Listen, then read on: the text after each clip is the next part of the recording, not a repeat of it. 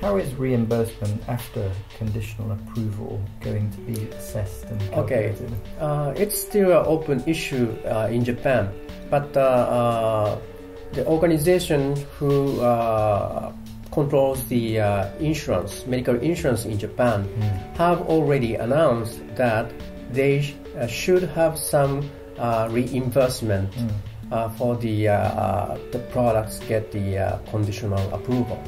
But they haven't say how those insurance could be calculated.